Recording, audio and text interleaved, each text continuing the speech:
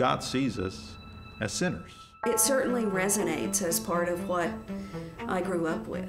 All of humanity is made up of sinners, and no one is exempt. Looking at yourself as this despicable, hated thing is, no wonder people are depressed and anxious. Boy, you gotta love our natures. How mixed it. We're like goodness thrown into a blender with a bunch of garbage and they just turn it on. I just don't see that. And people who believe that are the people who judge other people and are the people who put people down. When original sin happened, that harmony was shattered. That's why we cannot achieve the purpose for our life, which is to live in perfect communion with God, on our own efforts, only on our own efforts. So we're damaged goods.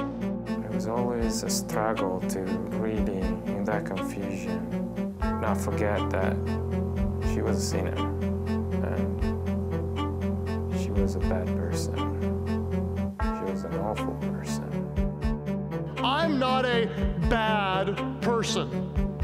There are a lot of bad people in the world, but generally I'm a pretty good person. Are you ready for this? You are a very, very bad person. You are a sinner. You can't get those messages for so long and have them not resonate in some way. Augustine opens the door, says we're all sinners, we're all going to mess up. It's part of human nature. But that is where maybe a darker side comes in. We can think too little of ourselves. We can be in that kind of despair. I dealt with a ton of depression, just till recently. Really until the last few years, when I really just come to my own. I have gotten to the point where I control the anxiety.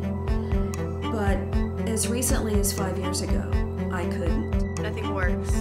Sleeping doesn't work, being awake doesn't work, caffeine doesn't work.